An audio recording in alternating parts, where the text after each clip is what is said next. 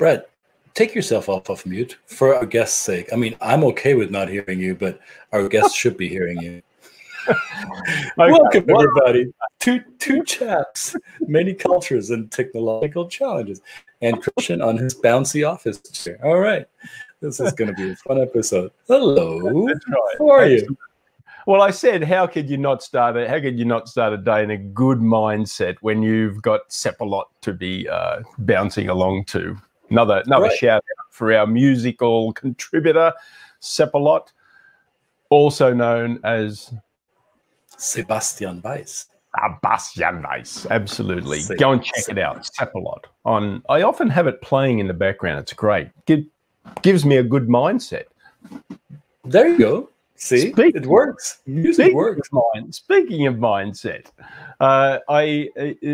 our discussions over what we did over the weekend brought to mind, actually it was before the weekend, my good learned friend here, basically over there, said that posted some pictures of an activity that you took part in over the weekend. It kind of looked like just maddening chaos. It was just painting and stuff like that. That's what my weekends are like sometimes. No, actually they're not. I did some. It was for my wife's birthday, so we were trying to find an activity that would engage her in something that she hadn't done before and would be fun for the family as well. And we came across I don't know what that's called, a place, I guess, where they allow you to go wild and mad with colors. And it's called the Splatter Studio. I'm not sure how many cities have that here in Atlanta. It's a thing that's been around for maybe a year or so. And you walk into basically an empty cubicle or an empty cube of retail space, what could be retail space. They have a front desk, and then there's the whole room is decked out with white tarp or that kind of clothy material that you hang in freight elevators not to scratch anything. And it's all the way up to the ceiling, and it's encapsulated with that what's that called? That painter's cloth. It's a cloth type thing, right? So you're in this dark space. Yep. See, you got the pictures. What am I? Why should I explain this if it's there in the picture? Thank you. So you see the mess we made, and you see those wooden pallets. They serve as an easel, and you hang your canvas there, and then they roll in these carts with, I don't know, 15, 20, 25 different types of colors. It's all, I think it's acrylic paint. And then they give you tools to transport the paint onto the canvas. And since it's not this art school type, we're going to be really mindful of our color application. We're going to really go by the sketch. No, it's this, go splatter yourself. And that's an interesting experience I learned, because so it's called the Splatter. It's called the Splatter Studio. Splatter Studio.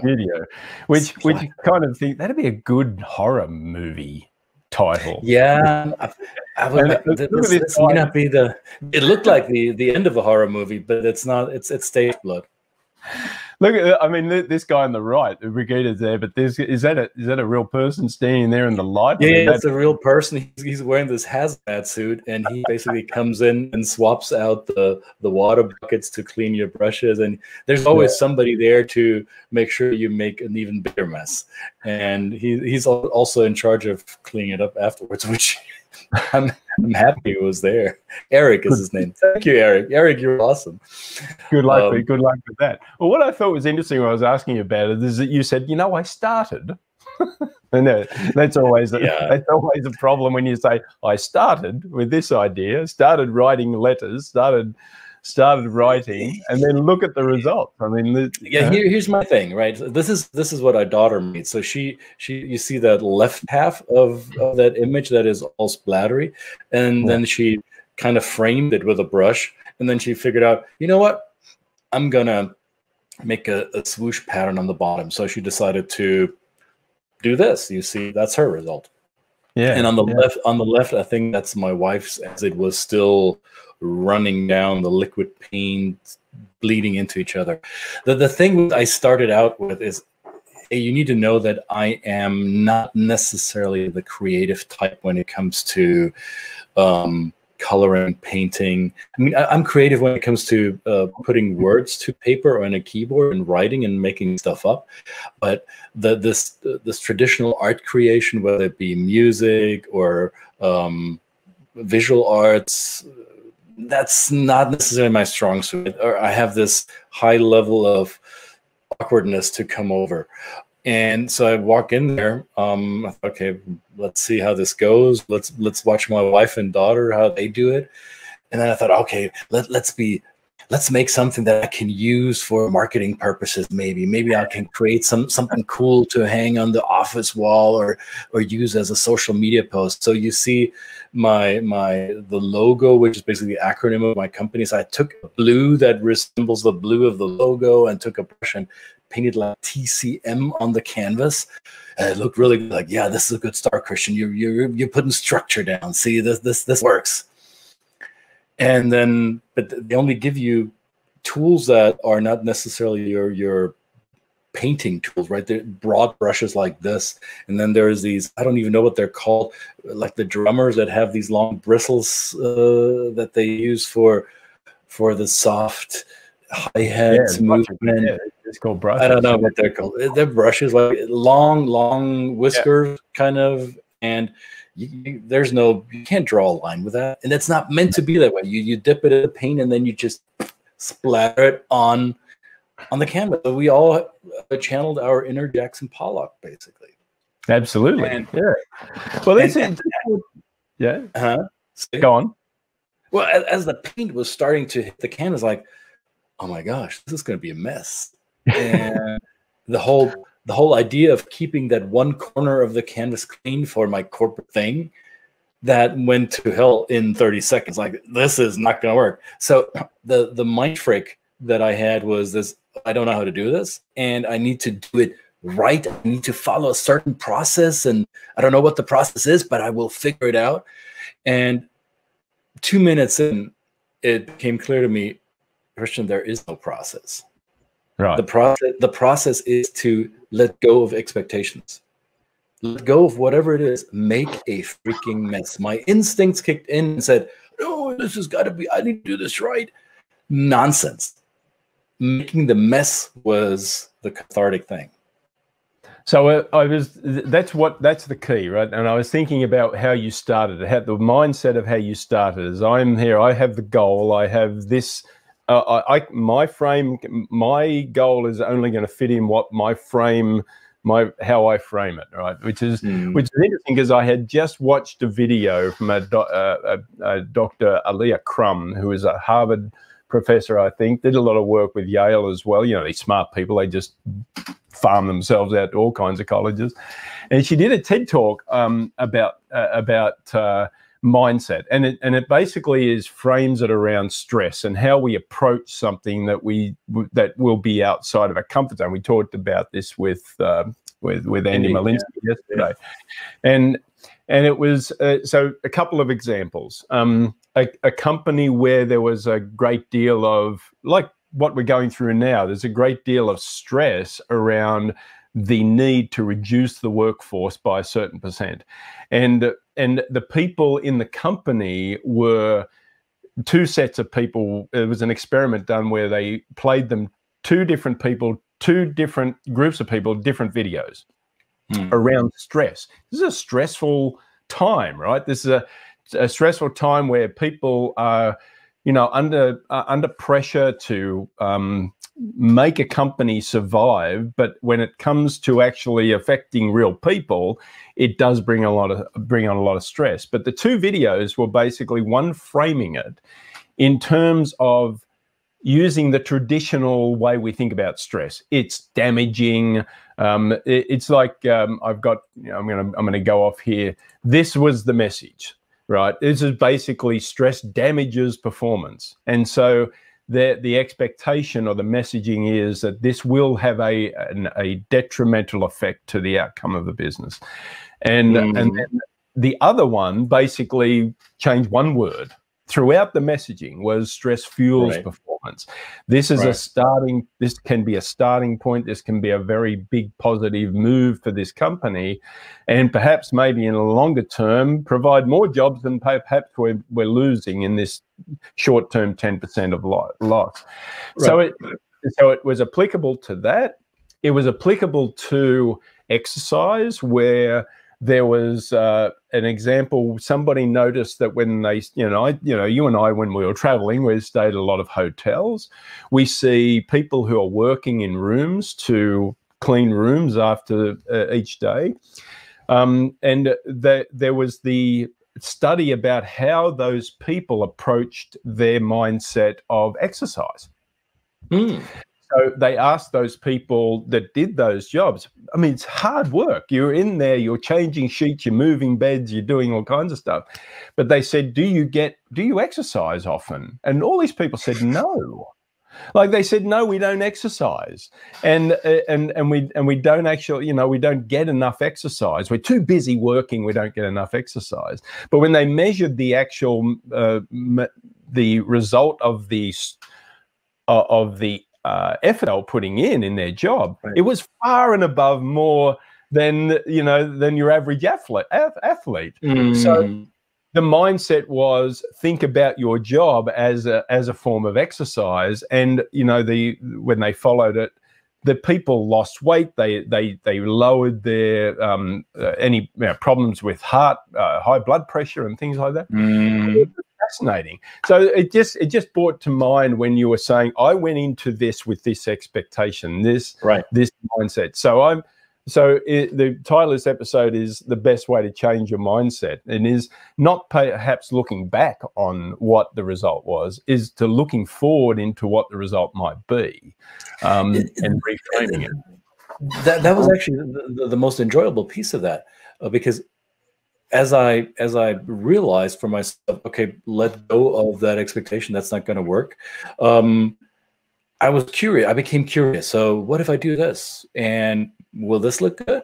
And then I just experimented, which for some people is a challenge, because it's painting outside the lines, right? It's not, this was not paint by numbers, right? So it was the growth, maybe not, well, and I could use the word growth if we were related to business, but as I was going through that splatter process, I recognized that, hey, this is shaping up to be good looking, and maybe if I do this, it might look better. And then I added something that looked horrible, and I said, okay, it's already on the canvas. I can't change it, so I can't take it off. So all I can do is add stuff. So how do I layer it? How do I work with the materials? How do I work with the tools to hopefully have something that I'm happy to look at the end? And I never knew what it will be. My sister-in-law, who is she does sculpture. She's a creative artist. She's a visual artist. So she does a lot of sculpting. And she always says when she went with the chisel and the hammer to the block, to the stone block, it's a very cathartic experience, because every single stroke of the hammer is a decision, an irreversible decision, because you'll chip off stone that you can't put back on.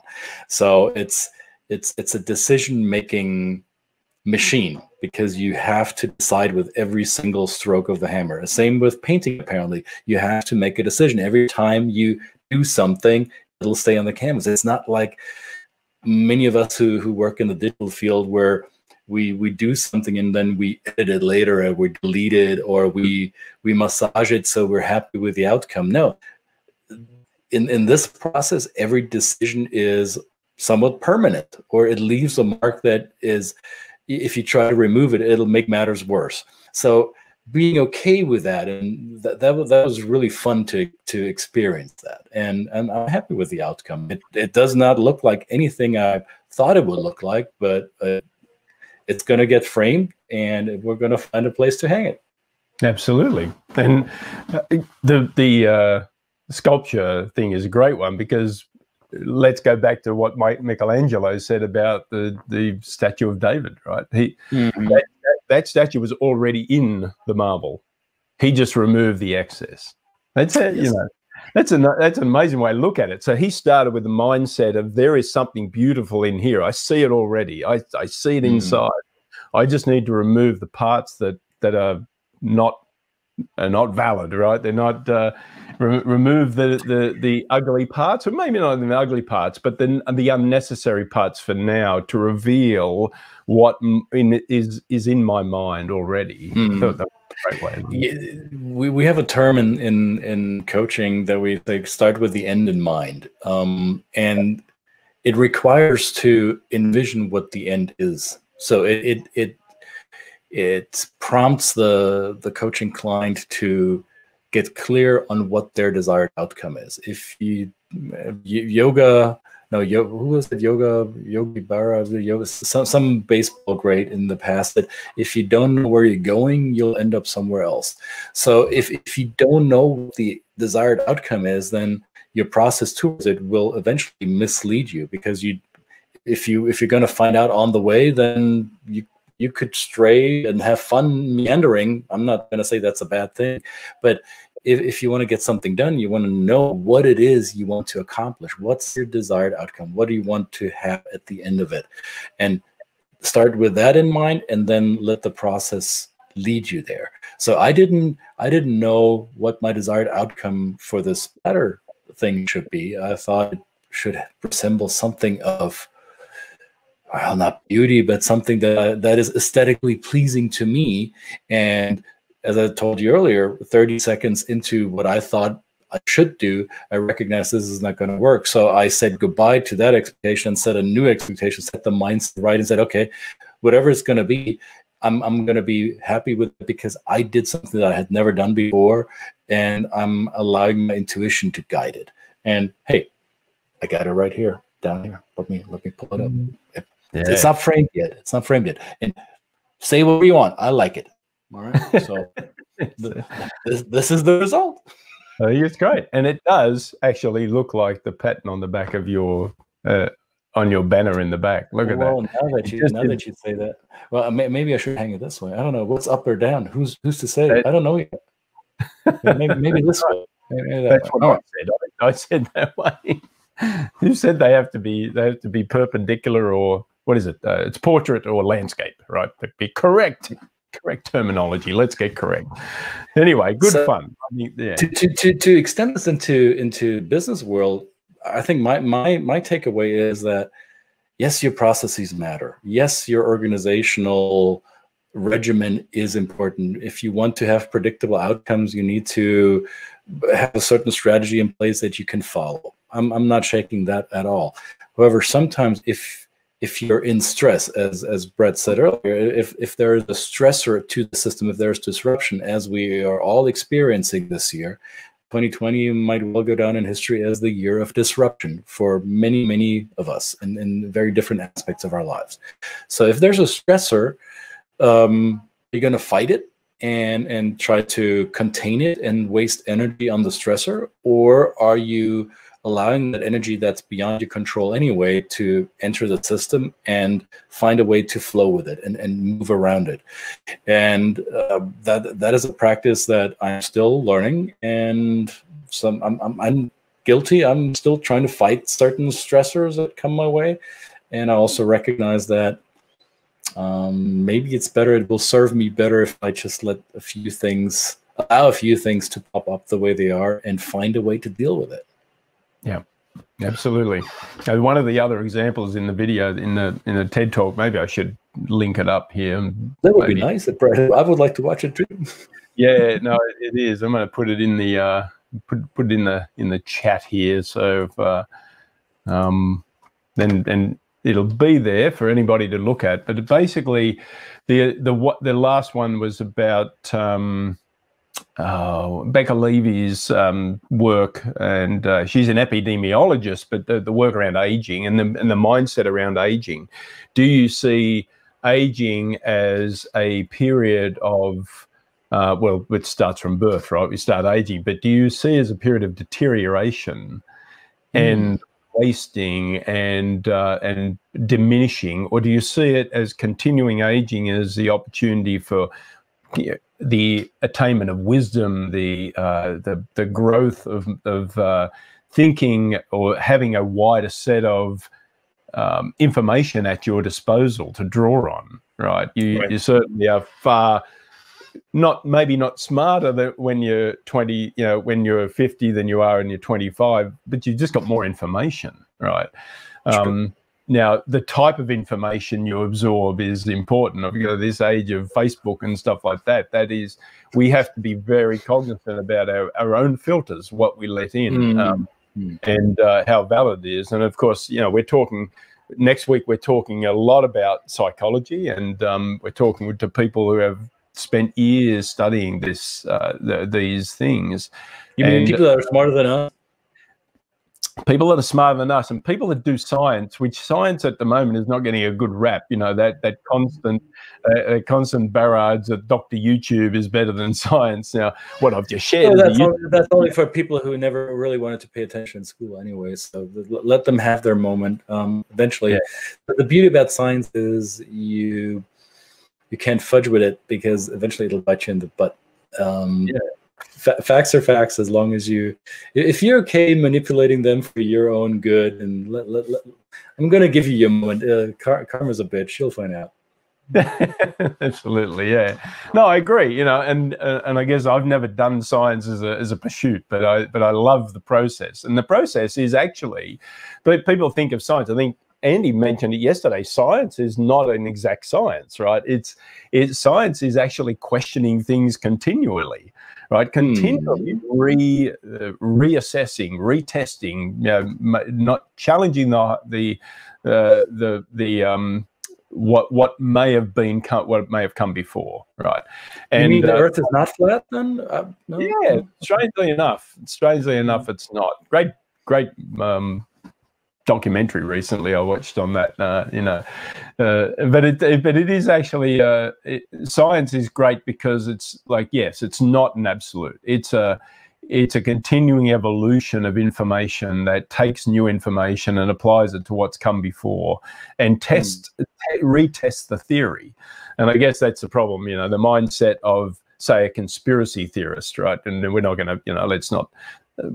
Conspiracy. We're going to open that door. Oh, right. We'll go here until tomorrow. No. Just an example of the mindset of saying, well, they talk about themselves as like, well, I'm a critical thinker. Well, you're only critical of stuff that you don't agree with. No, that's the thing, is right. So scientists challenge stuff they agree with and they don't agree with, both at the same time.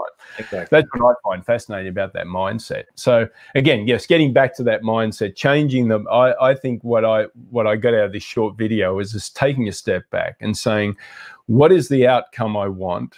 And how am I going to frame it in terms of not saying, oh, this is just going to be so much hard work, right? This is going to be difficult. This is going to be a challenge. But saying this is going to really teach me a lot of new skills. This is really going to help. And if this is your mindset going in, if you're going in with that negative mindset, if you're going in with believing that it's going to be bad or negative, then guess what? That you create your reality, right? The words we tell ourselves, it creates our reality. And the future is made up. None of us have created it yet, so it's out there. So as a human being, and as you recognize that that we are able to create part of our environment, that we're not only subject to what's around us, there's something that we can do internally to make our world the world we want it to be. Then once you realize that, then you want to make up something that's great for you. Or you can choose to make up the stress damages your performance. If you choose that, walk that path. I'm not going to follow you, but that's your choice. Don't make me responsible for your mindset. Or if you choose to, let it fuel your performance. Either way, it's up here. Mindset. That's right. Reverse the saying and say, I will see it when I believe it. Simple as that. That was who said that? I can't remember. I'm terrible at quotes like that. Don't quote me on quotes. All right. All right, guys. Many cultures. This went deep on a Tuesday morning. Can you believe it? Yes, that's the kind of stuff we do here. All right. Thanks for watching, everybody. Comments, questions, ideas, suggestions, for topics, Yes. for guests. How do you Bring it on. change your mindset? What's the best way for you to change your mindset? This is what the question we're posing to you today. So thank you so much, everybody, for joining again. And if you're watching the replay again, yes, put in your comments, send us a note, all those little kind of things that are scrolling along the bottom. You can reach out to us. That's where we are. Subscribe, people, subscribe. There's benefits to subscribing. We haven't decided yet what they will be, but there will be benefits to subscribing. You'll be the first to know. That's right. Absolutely. All right, mate. Good to see you again. See you tomorrow, where we'll do it again. Have fun. Bye now. Bye-bye.